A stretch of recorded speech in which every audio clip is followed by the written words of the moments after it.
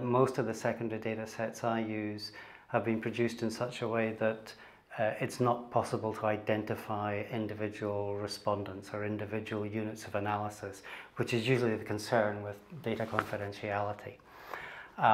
Having said that, it's not good practice to leave data lying around just because it's not easy to identify individuals from it. I think it's important to treat data with the kind of care and attention that respondents who've generated that data in the first place have a right to expect of people who are using the data that they've contributed to. That usually means things like keeping data at least behind a login with a password, and if it's data that's in any way sensitive, behind some kind of encryption system as well.